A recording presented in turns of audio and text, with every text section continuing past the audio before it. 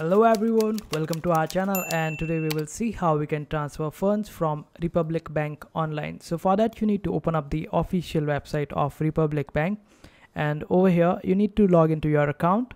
Choose the option of corporate login, corporate sign up, or personal login according to your needs and requirements or according to your account status.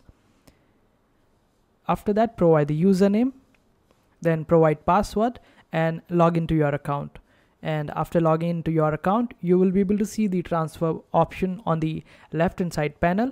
Just click on it, and here you will be provided with various transfers like between your own account, third party Republic Bank account, or third party local bank account, international bank account.